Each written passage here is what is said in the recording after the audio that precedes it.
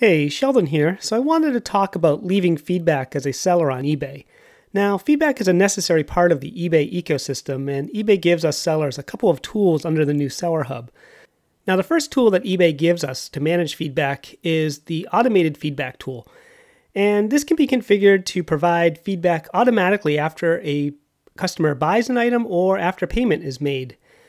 And the big problem with this is it's only available on premium and anchor stores. So if you have a basic store, you don't get access to this tool. And I prefer not to use the automated feedback tool because sometimes a buyer will change their mind after paying for an item, or sometimes after you ship the item to the buyer and they open it, they become a thorn in your side. They leave you negative feedback. They want to return the item, a whole host of problems. And I just prefer not to leave feedback until I'm pretty sure that they're happy with it. So that leaves us with the Leave Feedback tool.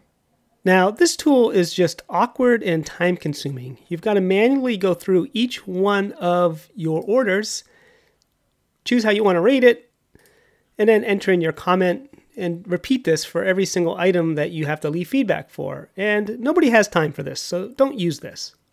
Now, the method I like to use for doing feedback can be found underneath the Orders box here. And you want to select Shipped and Waiting to Give Feedback.